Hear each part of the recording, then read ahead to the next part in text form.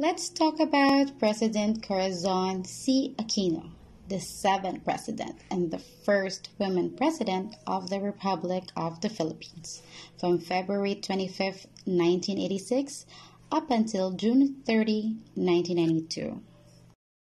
Most of us were probably not present at the time she ruled the country, so let's take a deeper look at her accomplishment in the field of science and technology and see how it shaped the Philippines as a nation.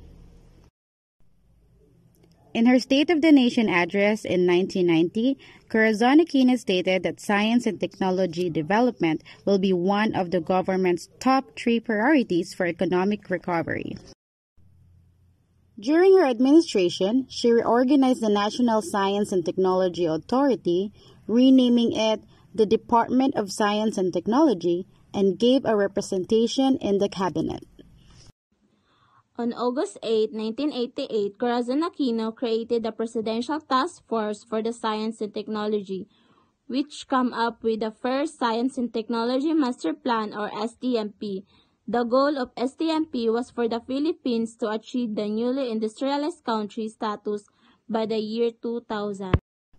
Former DOST Secretary Seferin Velasco reported that the budget allocation for science and technology was increased to 1.54 billion pesos in 1989 from the previous year's 464 million pesos. However, due to the Asian financial crisis, budget allocation for the years 1990 and 1991 were trimmed down to 920 and 854 million pesos respectively. Budget allocation were increased to 1.7 billion pesos in 1992. President Corazon Aquino encouraged scientists and inventors to bring the Philippines to its former position as a second only Japan in field of science and technology. One of her administration's aim was to reach the status of industrialized country by the year 2000.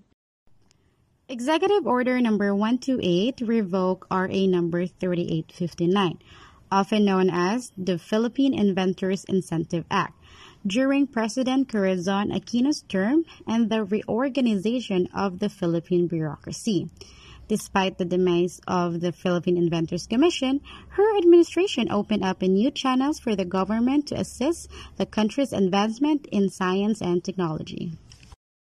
She also implemented RA 6655, or the Free Public Secondary Education Act of 1988, the Science for the Masses program, which aimed to improve scientific and technological literacy among Filipinos, was implemented in the school system in tandem with the opening of doors to free education up to secondary level.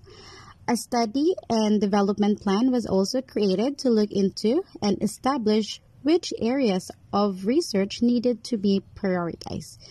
The Omnibus Investment Law includes funding for research and development activities.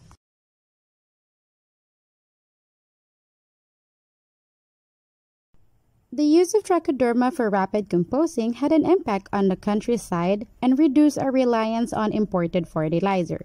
As of February 1992, there were 254 mass production facilities across the country, covering 4,980 hectares and employing 7,955 farmers. The development of sex reversal technology that turns female tilapia into male tilapia. There were 26 tilapia pilot cooperators in 23 municipalities and 19 provinces as of May 1992. As a dispersal unit was also set up at the DOST main building pool, where over 5,000 fingerlings were sold at low prices, promoting backyard tilapia culture in Metro Manila.